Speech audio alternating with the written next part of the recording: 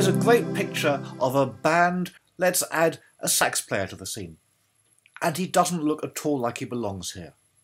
We'll go to Image, Adjustments, and we'll choose Match Color. Let's make the source this document, and we'll choose the background layer. That's much too strong an effect. So let's take the luminance value down and the color intensity down. That's still rather too strong, so we can fade between the original image and this version, and now he looks much closer in tone to the background. Now let's add the blur to this. Filter, Blur Gallery, and we'll choose Path Blur.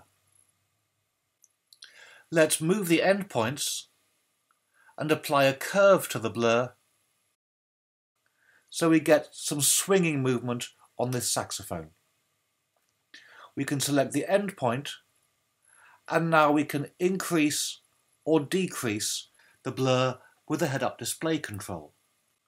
We can go to the Motion Effect tab and add a bit of strobing to this for that doubling up effect.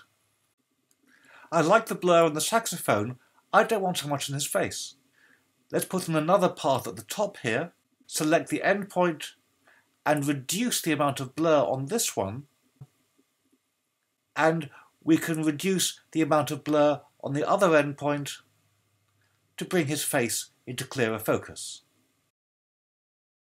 Finally, let's fix that jacket by selecting the brush tool, changing the mode to color. We'll lock the transparency of this layer. I'll sample a color from the background and paint the jacket pink. If you like this, please subscribe to this channel.